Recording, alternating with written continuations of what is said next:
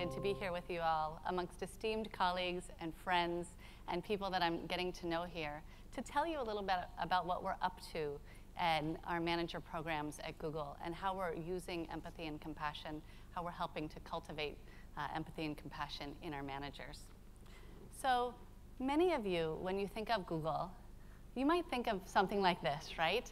A fun, college-like atmosphere where there's slides and bikes and people are napping or whatever it is you associate with Google, okay? But in truth, we aim to hire people who can make a big impact in their roles and in the world, people like my colleague Ming. And oftentimes, people's careers at Google can include taking on a people manager role.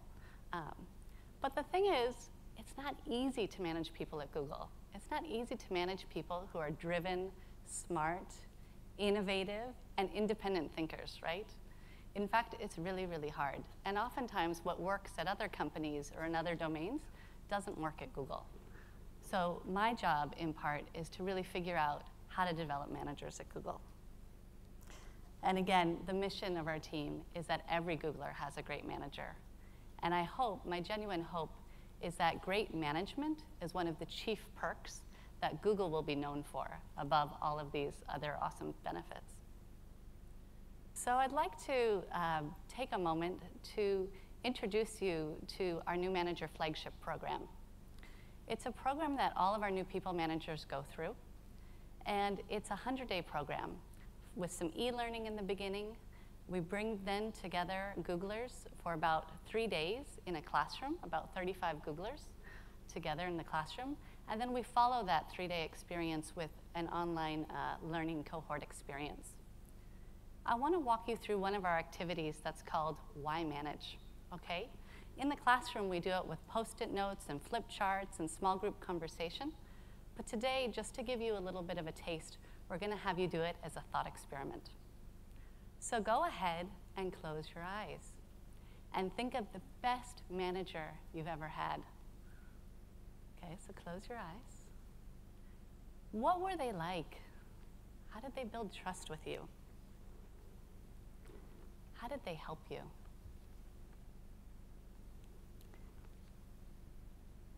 How did they help you when you struggled?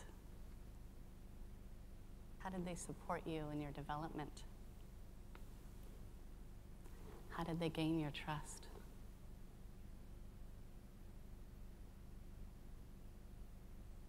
Make a mental list and take note of how you feel right now.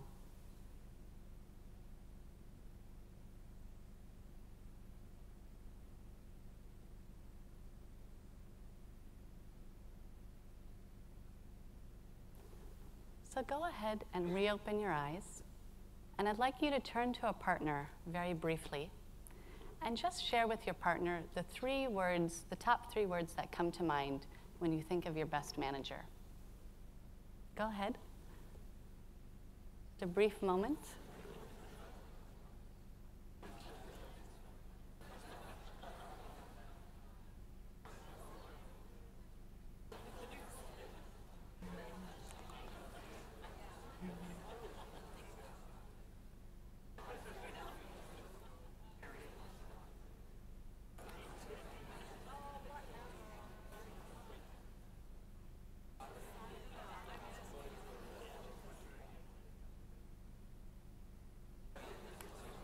Okay, so back at the front of the room.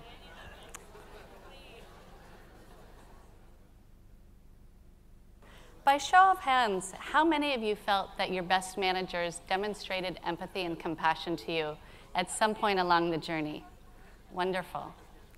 The purpose of this thought experiment was to remind us all the powerful impact, the powerful positive impact that managers can have on us. And even the best workplace perks wouldn't be enough to outweigh the impact of a bad manager. So again, our emphasis on really training managers to be the best managers they can be. In 2009, we were really curious about what makes a good manager at Google. And we were actually even more curious about, do good managers really have better results? Do they have more productive teams? Do they have lower turnover? And we approached it from a skeptic's perspective, trying to actually disprove that managers mattered. The good news, in fact, is that we found out that managers do matter. The best managers have lower turnover, have higher performing teams, and happier teams. So then you might be wondering, well, what were the 8 attributes? 8 as in the oxygen atom. What were the 8 attributes of the best managers at Google? Well, I'm really excited to share with you the 8 attributes. Is a good coach, empowers the team, and no surprise to all of us in this audience, that expresses interest and concern for team members' success and personal well-being was one of the chief attributes of what it is to be a great manager. And I was personally heartened when I saw this because I thought, yes, this is awesome. Again, productivity, being a good communicator, career development, vision and strategy, and surprisingly to some of us when we were doing this research, technical skills was amongst the lowest in terms of items mentioned. So really exciting to see that express interest and concern is among the top 3. So our job in our manager development programs is to really think about how we can train these skills, these behaviors in our managers. Again, turning back to our new manager flagship program, there's several ways that we think about training empathy and compassion in our managers. One of the areas that we do focus on is on well-being. We have a module on how do you manage team members' well-being. And not surprising, one of the things that we tell managers is your own self-care. And we use the oxygen mask analogy, which most of you are familiar with if you've ever flown on an airplane, that you have to put on your own oxygen mask first and then assist others. So we talk to our managers a lot about role modeling healthy well-being for their teams and for themselves. Other ways that we incorporate empathy into our practices, on coaching, for example, in our coaching module, before we put people into coaching practice, we have them do an empathetic listening activity so that they can start to develop those good listening skills. In our delivering feedback module, we have them practice the delivering feedback in a variety of ways in trios so that they can gain empathy for what it's like to be on the receiving end of that feedback, which is what their direct reports are on the receiving end of. In addition, well, I'll end there. I'd like to turn now and talk to you about a new program that we've just started in the last year called a Whisper course on coaching effective one-on-ones and team meetings. And I'm really excited to tell you about this program and how we use it to train empathy because it's a new approach that you might not have seen before. So I'm just going to take a second to walk you through it and then talk to you about how we use it to train empathy. So the way a Whisper course works is you get an experiment in your inbox, okay? You're enrolled into a global cohort. Right now, managers from 27 countries across Google, or across the world, but at Google, are enrolled into Whisper courses. So you get an experiment in your inbox, okay?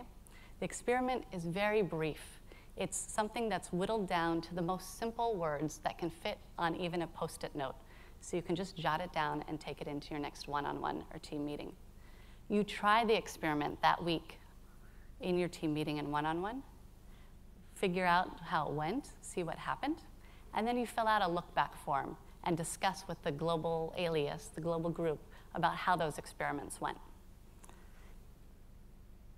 So let's go ahead and look at a couple of the experiments. This is the first one. As you begin your one-on-ones and meetings, ask your report, what's the one thing I could do to make this time most valuable to you? Hundreds of Google managers have conducted this experiment in their one-on-ones. And these are some of the results. And as you can see, it got a 5-star rating by the participants. By asking this question, I was able to show how much I cared about the report and our one-on-one. They appreciated that I asked and opened up a bit, more about areas that I could support them with. I will make sure I always take the time to ask them and to give the space and support to share. The questions itself make me more mindful of their needs. I'm personally just very heartened to see people opening up and practicing their generous listening. Here's our second experiment where we're using it to train empathy. During your one-on-ones and team meetings, restate a bit of what you've just heard and then ask, tell me more about that. Simply, tell me more about that. Give ample time for their response. Aim for listening 50% of their time that you're in this meeting.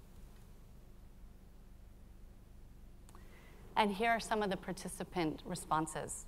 It's an incredible way to open up the conversation and give space to them, and to share more about how they are feeling, or what the situation is, or what they should do. I will continue to use this language. A lot of openness and about personal and professional struggles. And for one employee, tears of gratitude. I was surprised by how much dimension was added to the conversation by asking this question. Very powerful. And lastly, this is my favorite comment from the participant of a Tell Me More, which is, the more silent I am, the more I learn from the other person. And it was when we saw this comment, when our team saw this comment come through, we were like, oh, we're so excited. We were like, if everyone can get this, this is the gold, this is the gold. So I'm personally just really excited about the emphasis on generous listening and what our managers are reporting from opening up and giving that space to understand. Because as managers seek to understand and get to know their employees, they can then adapt to their styles. So all of our programs, both new management and in the Whisper courses, it's all focused on understanding your employees and then being in service to them. Oftentimes, we have something called the Great Manager Award, and when we interview our Great Manager Award winners, they always talk about being in service to their team as their #1 priority. And these are great ways, little practical tips of how to do that.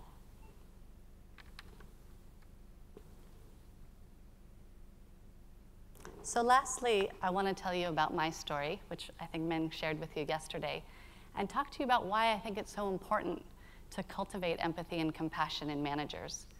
Well, as it turns out in my story, which was shared yesterday, it's not always, it's not always something that people are excited about, to embrace compassion, to embrace being a supportive manager, a caring manager, as something that we associate with strong leadership. Just the other day when I was, when we were talking about Lee Kuan Yew, we were talking about tough leader. I wanted to be known as a tough leader too when I became a new manager. But what I realized through the process of really having a high-performing team now for a couple of years is that I need to embrace my compassionate instincts. I need to embrace my empathetic instincts and lead from that and be proud of it. And we want all of our managers who walk into our programs to really be proud of their empathetic and compassionate instincts, because that's the way, that's the ticket to high productive teams, high performing organizations, especially in a culture like Google where people are innovative, smart, and driven. So that's my call to action to all of you, to really embrace your instincts. And hopefully we can create compassion and empathy as kind of the new buzzwords of what it is to be a strong leader. Thank you.